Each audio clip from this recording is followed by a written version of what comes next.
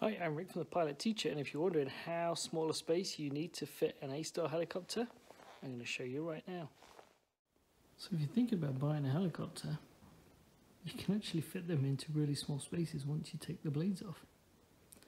Especially the two-bladed machines like the R22s, R44s, Bell 206 Jet Rangers. You don't need to take the blades off. You take the blades off in the A-Star, you can fit it into quite a small area. And each blade is just 2 pins, as you can see there, and a bolt holding a bonding wire. And that's how you can fit a large helicopter into a small space.